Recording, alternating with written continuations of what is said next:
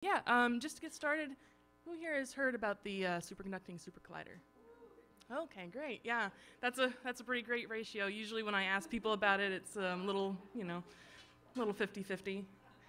Um, so yeah, why am I up here? Why am I up here talking about it? My name is Julianne. I am a graduate of the um, UT Austin's journalism program. I kind of got my start in science communication there, focusing on astronomy and physics. I took a little break from science communication to write about local governments and things like that in a local newspaper. Really kind of found a passion for like reading about budgets and things like that. And then I went back to science communication pretty recently. I'm a grad student at Texas A&M's Science Technology Journalism program. And so the interesting thing about Superconducting Super Collider, I kind of chose this project because it kind of combines my two favorite things, is like particle physics and government budgets. So this summer I did a little research project, very small, kind of just like analyzing the coverage of the SSC in the Dallas Morning News. So I'm just kind of sharing some of the stuff that I've learned. I thought it might be interesting to share. All right, so before we kind of get into the issues as to how this project came to not happen, we'll kind of talk about like the what, the why, the how, the where, the what, and the when of this project. So just to get started, this might be a little intimidating, but basically what they were looking for is, so this is the standard model of particle physics. The physicists were like looking for all these particles in the 20th century. They were trying to fill out all of these little boxes, and this is basically what all of matter is made out of. In the 80s and 90s, when our story takes place, most of these boxes were filled, but there is one that was not quite, was basically the biggest prize for the physicists at the time. They were wanting to look for the one in the middle called the Higgs boson. So this one is, they kind of didn't really know exactly what energy it was, but they kind of knew how to look for it. And they were really interested in it because it's kind of the particle that gives all the other particles their mass property. And so the how. So how do we find these very, very tiny particles with these massive machines? So it kind of goes back to, a pretty famous equation, probably a pretty famous scientist, I'm sure you all heard. So it's basically E equals mc squared. You can basically trade mass for energy, energy for mass. So the entire idea is for a particle collider, you want to speed up the particle beams to very, very high speeds, crash them into each other or crash them into a target, and that is pretty much, the higher the energy, the more energy you have in that equation, the higher mass of particles that you can find. So hopefully you can find like really big particles like the Higgs boson. And the way that it works is basically the one we're talking about tonight is a circular collider. They basically have two beams going around in a circle. They accelerate it with a bunch of magnets because the particles are charged, and then they smash them together at a predetermined target with a detector. So the when. In the 1980s was an interesting time for particle physics, especially in the US. At the time, the most powerful collider was here in the US at Fermilab, it was called the Tevatron. At the time, CERN over in Europe was looking into upgrading their facilities, building what's called the Large Electron Positron Collider. That's kind of the predecessor to the LHC. And of course, there's other projects elsewhere throughout the world. And the most, just to kind of give you a little bit of a scale, so the red circle here is the Tevatron at the time. It's about a kilometer across, the LEP and by extension the LHC was going to be the blue circle in there, and so that kind of gives you a bit of a scale of how these projects were kind of getting bigger and bigger. At the time, there was like throughout the 20th century is kind of like back and forth between the U.S. and Europe, kind of like which side of the Atlantic was dominating in physics. At the time, it was kind of Europe was kind of pulling ahead because they had just discovered a couple of really important bosons, and the US was kind of like looking to try and like get ahead a little bit. So US physicists really wanted to bring the Higgs home for themselves. Now, the what? So the Superconducting Super Collider is, just to give you a sense of scale, how big the US physicists were trying to think, this green circle compared to Austin is what it was originally planned to look like. So basically in the early 80s, US physicists started thinking, okay, so what's next? And they wanted to think really, really big. And of course, a machine that big is gonna cost a lot of money. So there was kind of like a debate over like, there was a lot of talk about making it a very international project. But as the project kept going along and as it was kind of being pitched to, you know, the US government, US people, it kind of took on a more of a branding of like, this is going to put the US up on top of physics. So it was kind of shifted towards more of a national, like we're going it alone kind of focus. And originally they started designing the SSC. They kind of started with a more risky approach, kind of, but more cost effective. So basically it was a little bit more difficult to make it run the way they wanted to, but it would be maybe a couple $2 billion in 1980s money, but we'll see how that goes. And the where. So after the SSC was kind of originally designed, they started looking to where are we going to put this thing. So the US government kind of opened up a competition among all the states. They encouraged all the states to apply and send in where they think we should have it. There were dozens of applications from all over the country. One of the finalists for the Superconducting Super Collider's site was the Illinois site. As I mentioned earlier, Fermilab is one of the major physics laboratories in the country. And Illinois said we should maybe just put it over here because it's near the Tevatron. We can maybe use the same infrastructure and things like that. But the other major competitor that made it to the finalists, of course, was Texas. Before they submitted their own application, Texas kind of got a little bit of a leg up by looking for the best site. They held its own competition, and eventually they selected Waxahachie, which is a very small town about just south of Dallas, and it's so small that basically the SSC would basically encircle the town. Texas also put in a little bit of its own money into the fund. So the state basically promised $1 billion at that time. It's about $2 billion in today's funds. Half of it would come from just the state budget. The legislature set it aside, and the other half was from a voter-approved bond. So they basically put it to the voters, asked, "Do you want this here?" And the voters said, "Yeah, we'll put taxes towards it." And then, of course, eventually the government decides that Waxahachie is the best for several reasons. Partially because it was near a major airport in Dallas, had lots of space, not many people that would be displaced by this project, and it was pretty good geology as well. All right, so of course, pretty soon issues arise. So one of the kind of fundamental issues that has been cited for the problems at the SSC is there was some management issues. So starting out, there was a lot of turnover in the SSC's leadership. That kind of put them off on a bad foot. They didn't really get very stable leadership for a while. And the other thing is obviously this was a massive project. A lot of earlier physics projects were not as expensive, and a lot of times physicists themselves could just build and manage the construction of the project themselves, no problem.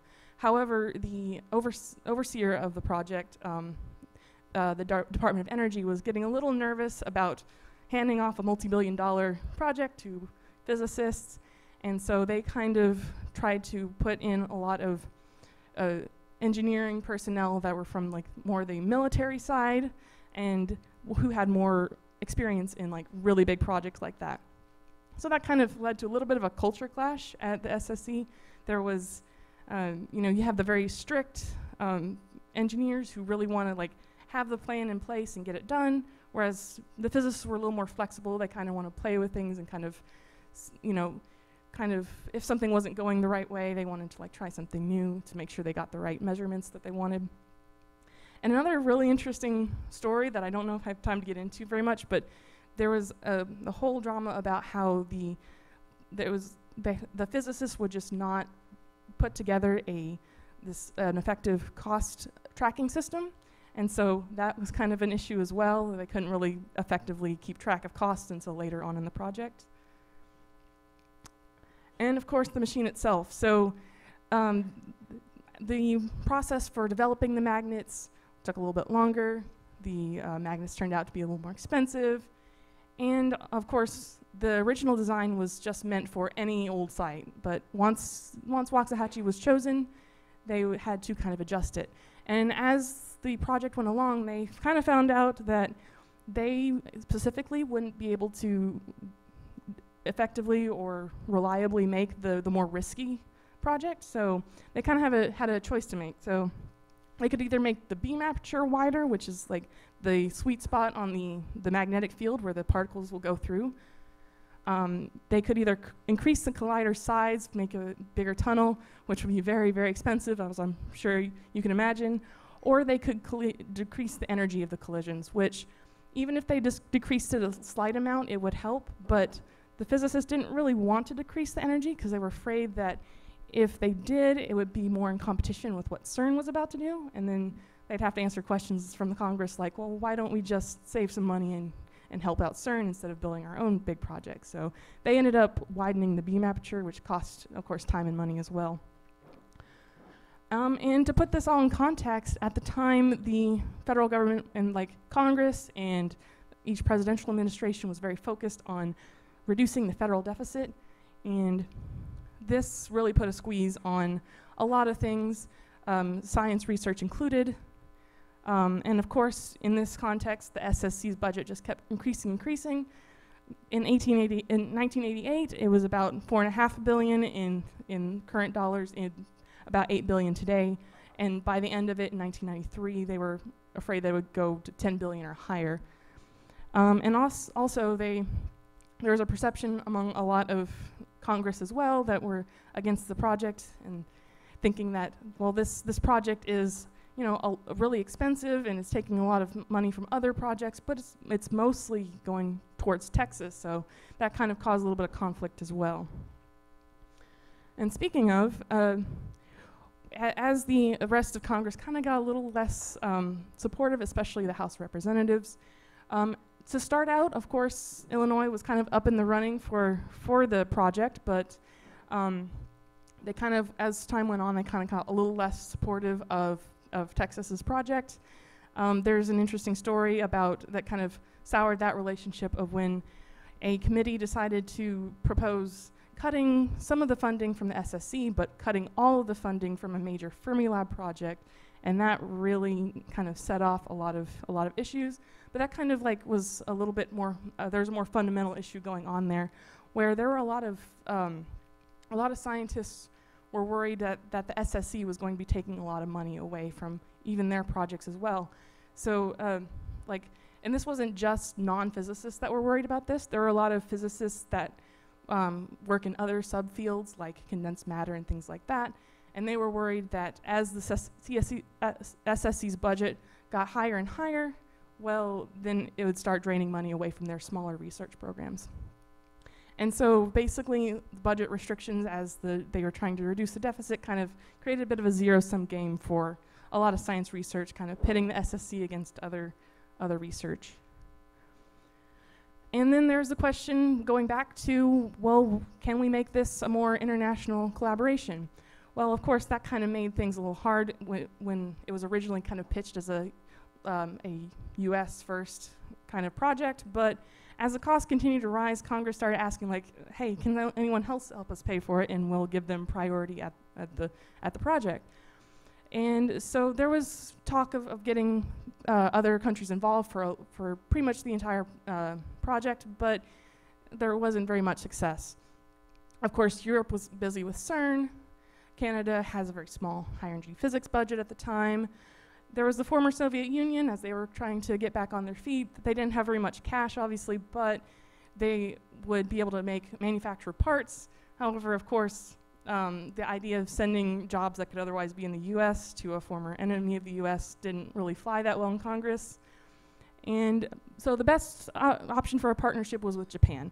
But the problem with that was there was a little bit of a chicken or the egg problem, because the Congress didn't want to really commit to the SSC until they knew that foreign partners could help. However, Japan didn't really want to fully commit until they knew that the project was going to go forward. So that was a bit of an issue as well. So what happened? So just to start out with, basically the budget process, this is a very, very high level summary of it, but it starts with a request, and then the House and Senate kind of determine what they want to spend on a project.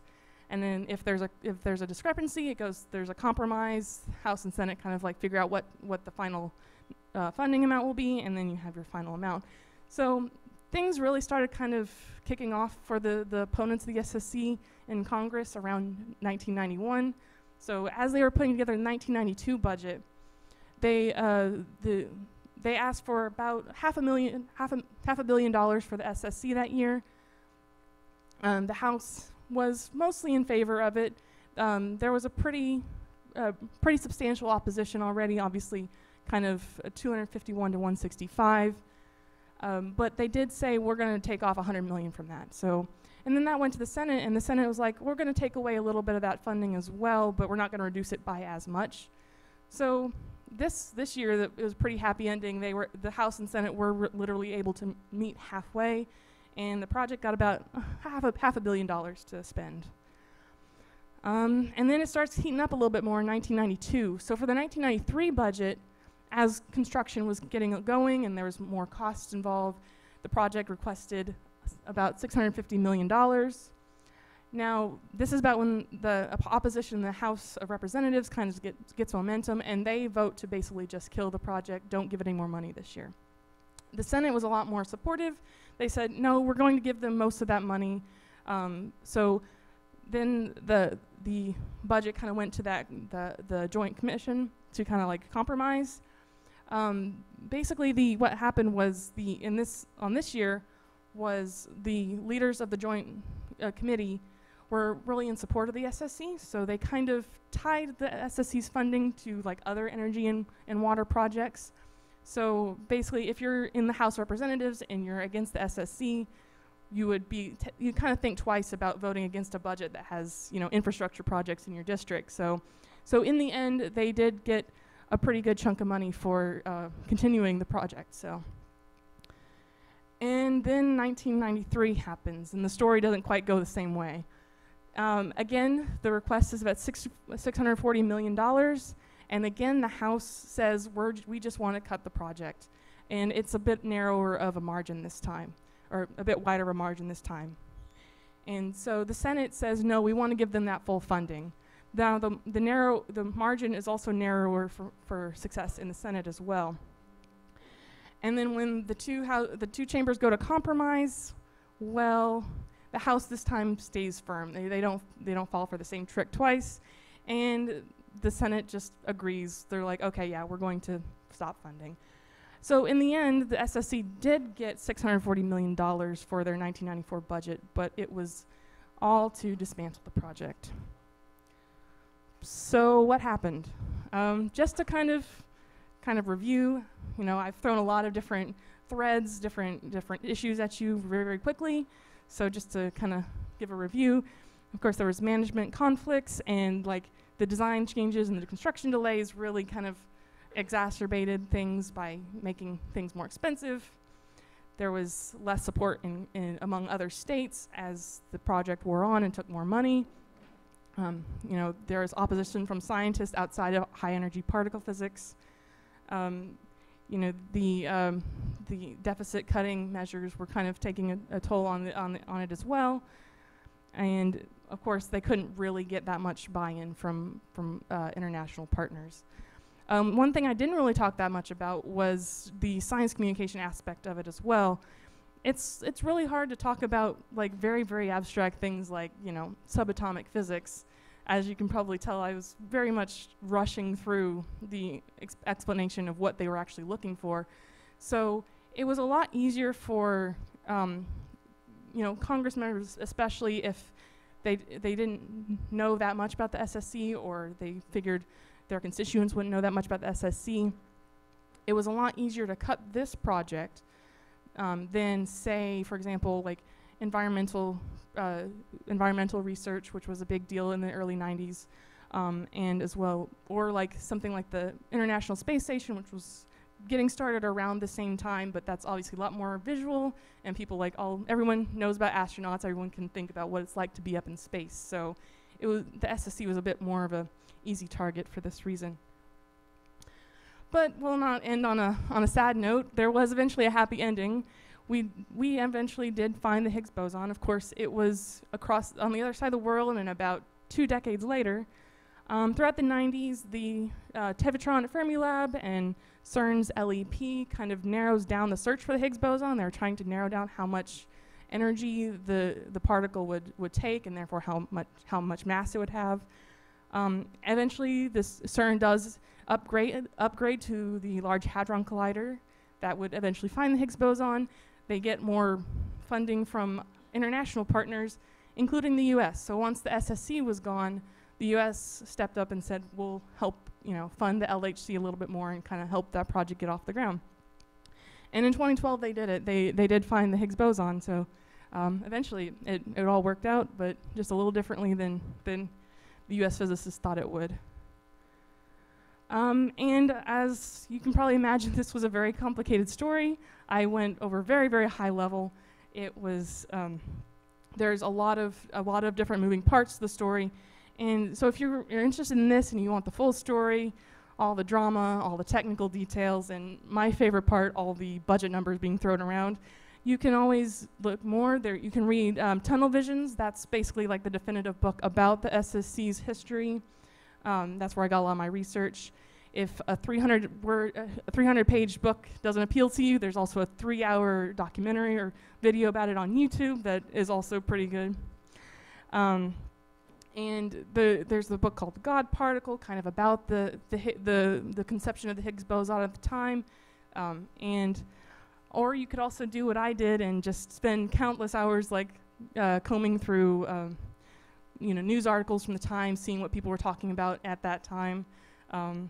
Look in the Dallas Morning News, was what I did. You could look at the Austin American Statesman, as I also did. And last I checked, the Waxahachie library is working on digitizing their newspaper files, so I'll be interested in digging into that at some point. But yeah, thank you.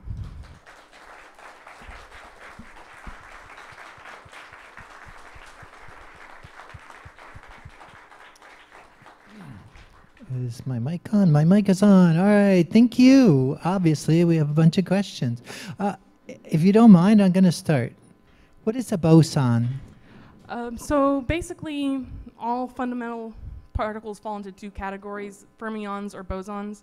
Fermions are like the quarks that make up protons and neutrons, or also includes electrons. Bosons are the other category, and a lot of them are basically the difference between them is a very like obscure technical reason, but mostly a lot of bosons are the force-carrying particles, so they kind of mediate different forces. For example, a photon is a boson, and it kind of mediates the electromagnetic force. So,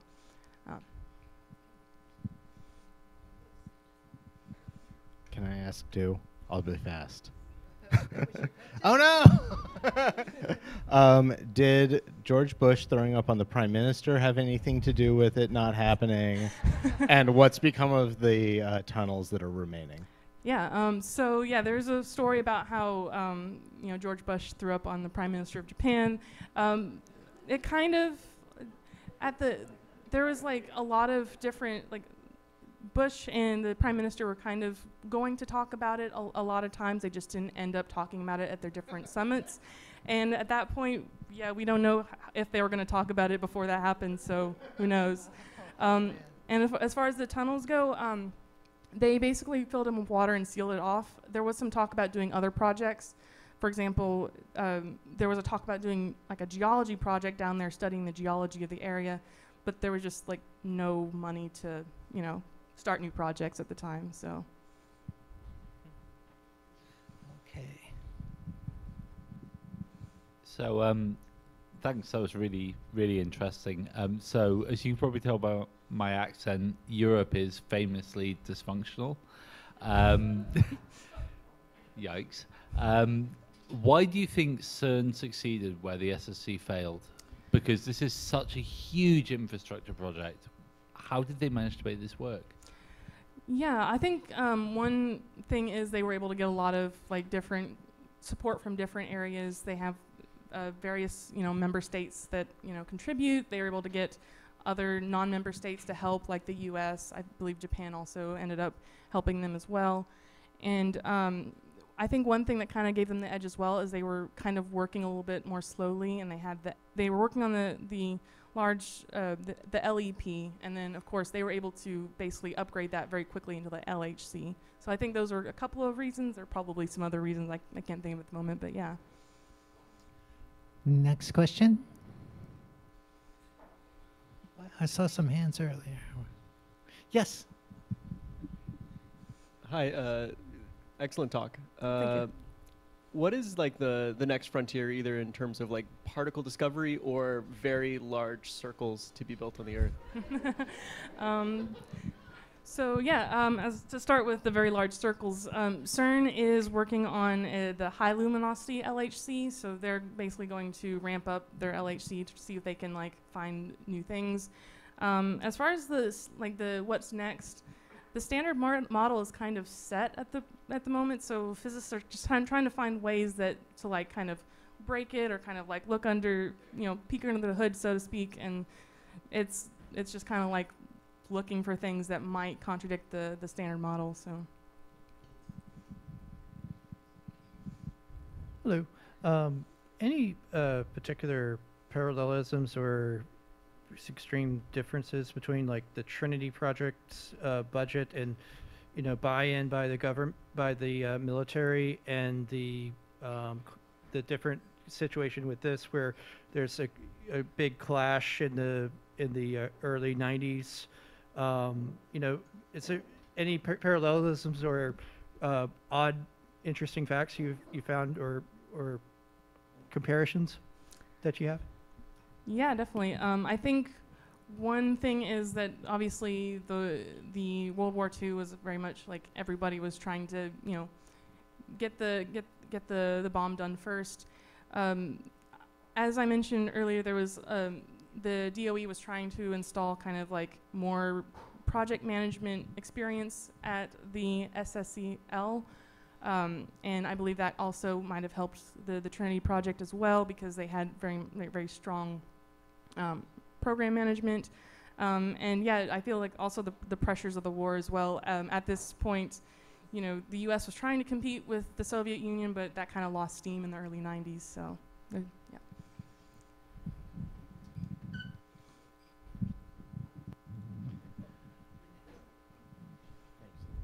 Yeah, I was kind of curious if they could apply some of what they've learned so far for this standard model towards research on string theory. Have you explored that? Yeah, I haven't read up in string theory in a long time, so yeah, I wouldn't. Yeah, I can't think of anything at the moment. Yeah. Thank you. As a condensed matter physicist, I am biased in this question. Yeah. But there is actually a lot of concern about SSC at the time as an overinvestment for very little return. And if we look at all the devices in everyone's hands, condensed matter physics has delivered, as have many other sciences that we've put money into. You kind of skipped over the competition from the other sciences in your story. So I'd like to give you an opportunity to flesh out that. Did the knives come out from other scientists as they should have? Yeah, there was definitely that debate of, you know, the SSC, energy particle physics, is very very much looking for, not really easily transferable into things that are useful for daily life. Of course, the proponents of the SSC tried to say that building it would kind of give us some spin-off technologies, but of course, so would condensed matter physics, and if yeah, so there was definitely a lot of debate. I remember there were a lot of physicists out there who were very outspoken against the SSC. I remember the APS, the American Physical Society, had to kind of like walk a fine line between the different factions that in their society. But yeah, I hope that answered your question. All right, here we go. Behind you. I'm pretty sure everybody has been thinking that one of the salient questions here is, where was Barbie in all of this?